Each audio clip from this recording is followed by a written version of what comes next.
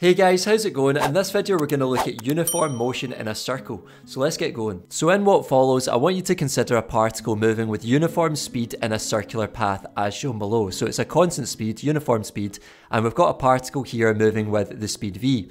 Now notice that it's actually sweeping out a displacement s, or what we call an arc, and let's assume that the particle, this object, has travelled from this point here round to this point here. Well, as it's moved from there to there, it's swept out a displacement of s, and we call this an arc. So we could label the radius of the circle of the path that that particle is actually taking, and also the angle theta that it is swept out there. And now that we have these three things labelled, we can actually relate them together using an equation. So it says here that the arc swept out by the particle s is given by s equals r times theta. So if you want to find the magnitude of that arc length there, s, then you can multiply the radius of the circular path that the particle will follow by the angular displacement of that particle. So we have s equals r theta, where s is arc length measured in meters, r is the radius of the circular path measured in meters, and theta is angular displacement measured in radians. Now here we're considering the linear velocity v of the particle to be constant, and also the angular velocity omega to be constant. We can say that the time taken for the particle to cover 2 pi radians, one complete revolution, 360 degrees,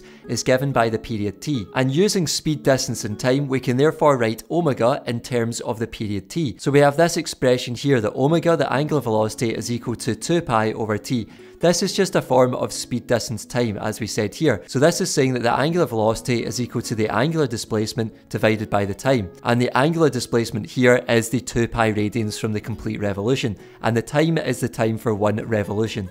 So we've got omega equals 2 pi over t, and you should know from National 5 and higher physics when doing waves topics that frequency is equal to 1 over the period. Now we can use this expression to rearrange for the period t, and therefore replace the period t in this equation here to have it in form of frequency if you didn't know what the period was. So that means we would arrive at omega equals 2 pi times f, where the symbols have their usual meanings. So if you're trying to find the angular velocity of an object, then you can use 2 pi over t, or you can use 2 pi times f, depending on whether you know the period or whether you know the frequency. Now just like we wrote omega equals 2 pi over t for angular velocity, we can also write linear velocity v in a similar way in terms of speed, distance and time.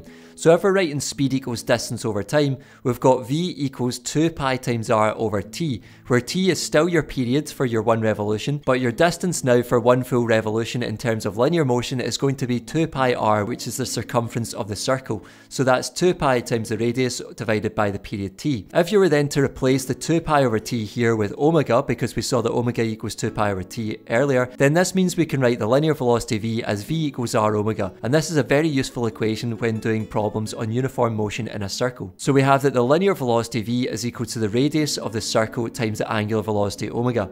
So v is linear velocity measured in meters per second, r is the radius of the circular path measured in meters, and omega is the angular velocity measured in radians per second. Now the next important thing to note is that any object which is moving in a circular path has a changing velocity and is therefore accelerating. And that's the case because acceleration is defined as the rate of change of velocity. So if something's changing velocity, then it must be accelerating. And the reason we can say this is because velocity is a vector quantity and the direction of travel of the object is constantly changing, even if its speed is constant, which is the case here. Remember we said at the start to consider a particle travelling with a constant linear velocity and a constant angular velocity. Now another new term here is called the tangential acceleration, and we can show how we arrive at this new equation.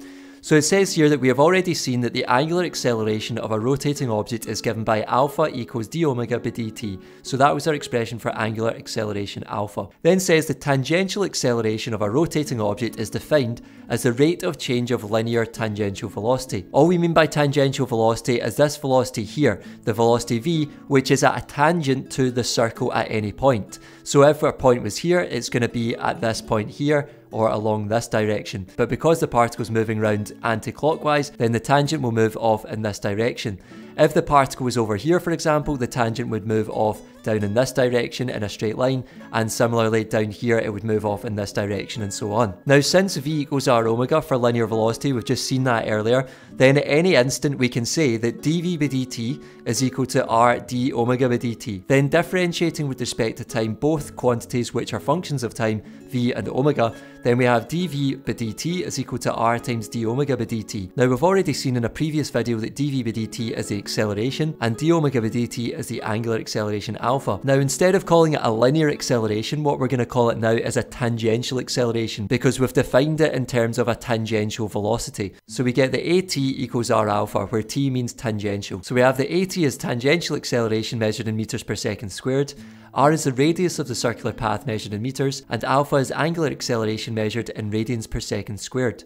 It then says to note that the direction of AT is at a tangent to the circular path of radius r, just like we said for the direction of the tangential velocity earlier. So just to show you what we mean, the tangential acceleration for this particle at this point would be going off in the same direction there, tangent to that circle, as the tangential velocity there. That's all for now, folks. I hope you found value in the video. If you did, give it a like, subscribe, and I'll see you in the next one. Take care.